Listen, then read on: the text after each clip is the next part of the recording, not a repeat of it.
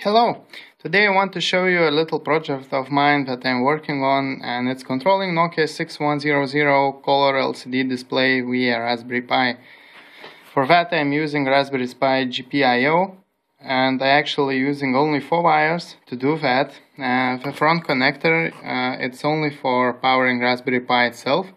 Instead of using micro USB, you can do in that way. In any case, I have a little setup here. It's the Raspberry Pi itself. Here is the LCD display, and this LCD display is Philips model, I guess. Yeah, it's Philips, and it's quite nice for beginners. It has 132 pixels in either side, so width and height.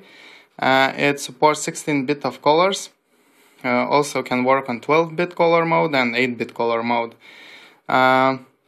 On the breadboard it's nothing much, only a step-up booster on the left side, and I'm using it to step up 5 volts to 7 because this LCD backlight needs 7 volts to work properly, and it's not a very great solution because it outputs quite a lot of noise to the circuit itself, but for now it's okay. And up here it's only a simple voltage regulator, low dropout voltage regulator to step down 5 volts to 3.3 because LCD display and the Raspberry Pi GPIO uses 3.3 instead of 5 volts, so just bear that in mind if you're doing something.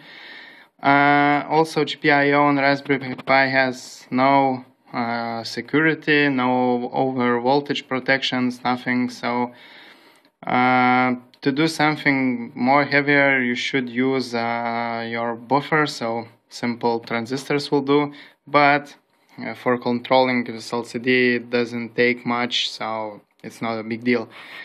Okay, and I've written the code in C. I took examples from the Raspberry Pi's wiki to control the GPIO, and I'm able to get around 20 megahertz of switching frequency on one pin, but the faster I go, the signal becomes more or less sine waves instead of square waves, and this is only on 4 megahertz if I recall correctly, and you can see that the signal is very distorted. So I don't know, maybe it's about the driver itself, maybe it's about the chip that it is not able to handle output switching on fast rates, but in any case, even with that waveform, this LCD display works perfectly, and well, everything is okay. So I will just run the program. Bam! Hello world, Raspberry Pi. So as you can see, it's working. The refresh rate, I tried with the 2 different images, and well, it's quite fast. I don't know the frame rate of it, but maybe with later code I will do some double buffering and stuff like that, and maybe it will be quite usable for some output, let's say like date file system users, maybe something like that, maybe some screensaver, or well, possibilities unlimited. So yeah, that's all for now. I will upload my source code if you're interested in. You will find it in description, and yeah, stay in touch and maybe I will make something good of it. So see ya for now.